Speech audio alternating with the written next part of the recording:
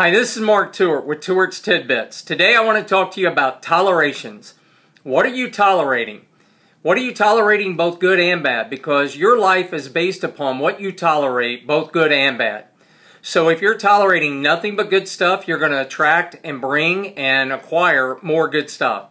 If there's things that cause you angst every single day, if there's things that cause you to have problems, if there's things that you complain about every single day, but you're not working diligently to remove them or cut them out of your life, you're going to bring more of those things into your life. What are you tolerating?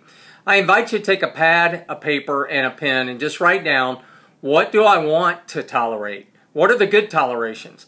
And I want you to write down what are the bad things that are recurring constantly that you got to get rid of. And then just take action. Your life is based upon your tolerations, both good or bad. Whether you're a salesperson, a manager, or anybody, it doesn't matter. Your life is based upon your tolerations.